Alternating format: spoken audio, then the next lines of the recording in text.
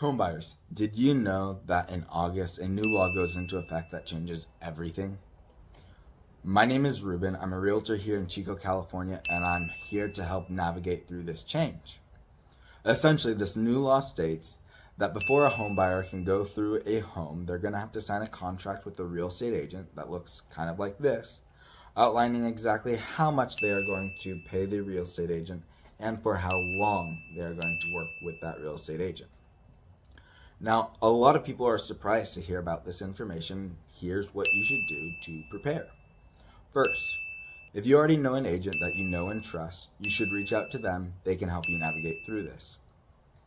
Second, if you don't know any real estate agents, you can still go through open houses to view homes without having to sign a contract.